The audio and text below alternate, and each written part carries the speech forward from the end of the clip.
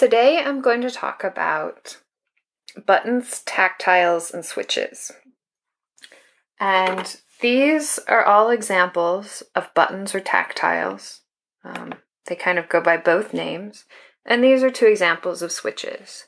And I use these in a variety of projects, such as the clock, the dice, the Pong game, and the nightlight. And I actually use a switch to make it so I don't have to get so many connectors. And this switch just has positive and negative on the back so that I don't have to use so many USB connectors.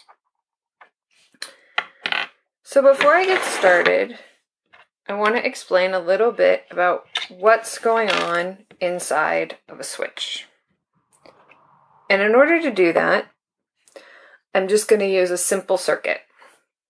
So basically you have a battery, positive and negative, with the red being positive and the black being negative, a resistor, and an LED. And what's going on in a switch is there's basically a piece of conductive material, like a metal wire, which allows electrons to flow in one position, like this, just like plugging it in, or not flow because it's disconnected in the other position. So we can see that if we plug in a button, that when it's pushed, the LED is on because the wire is connected, and when it's released, the light turns off. And the same is true of the switch.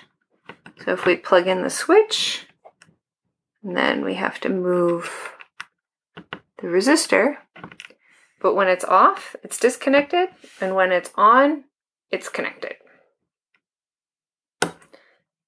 So basically we can just think of a switch or a tactile as a little piece of wire. But when you're looking at a schematic, they look like this. So they're drawn in a variety of ways, where you always have your wire, and somehow it's disconnected, sometimes with a little T shape for the button to be represented, sometimes not. So in many applications, like the lighting in your apartment or in your house, the switches are just an on-off. So they're not telling a device to change a state. But clearly with the dice shield and with all these other electronics and this nightlight shield, when you push the button, it changes color. So something's happening more than just on-off. Or in this case, with the dice, when you push the button, a number's being changed. So in that case, basically, pushing the button indicates to the electronics inside that the state of something needs to be changed. And in order to do that, you need some kind of input connected to the button. But it's not just sufficient to take this circuit and attach a wire. So for example, you might initially think that what you should do is take your switch and connect your wire like this, and then just, have your sensing switch, like this is your Arduino or your microcontroller, just connected. But the problem is, when you push this button in that case, it will create a short, which is really bad. So you need to have something like a resistor involved. But then where does that resistor go? And this is where pull-up and pull-down resistors come in. And they're drawn in a couple of ways. Usually, you'll see them in this schematic, but sometimes you also see them in this way. Depending on, in books, when they're trying to save space, sometimes they draw them this way, but usually this is the preferred way to draw them. And in a pull-up resistor, basically, you have your voltage on this side, and then a resistor, and then a pin for your microcontroller connected, and then the switch, and then ground. So when the switch is open or the button isn't pressed, the input is high. But when the switch is connected, the input is low. And this prevents a short because no matter what, this resistor is in place. With the pull-down resistor, the opposite is true. So when the switch is open, or the button is open, or the tactile isn't pressed, the input of the Arduino or the microcontroller is connected directly to ground, well, connected through this resistor to ground, and then if the switch is thrown or the button is pressed, it's connected to the input.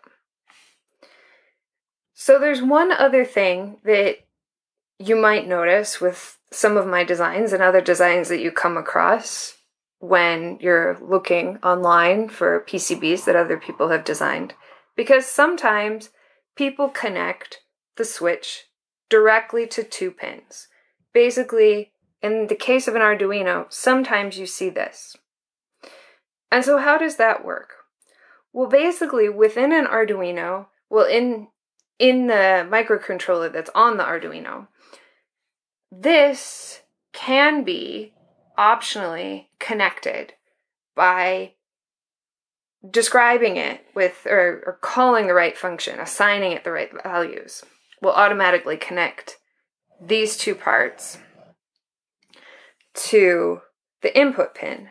And that's called an input pull-up. So your Arduino code, in that case, is going to look like this, where you assign the button to some value with a constant integer, and then in your setup code, you write pin mode, button, and then input pull-up. And that way, the Arduino, or the microcontroller, knows that it needs to use this method rather than just an input like this. In some microcontrollers, the pull-down resistor is also included. And so in that case, there's other ways to call it, but to the best of my knowledge, in no Arduinos is that an option. So we need to stick to this version.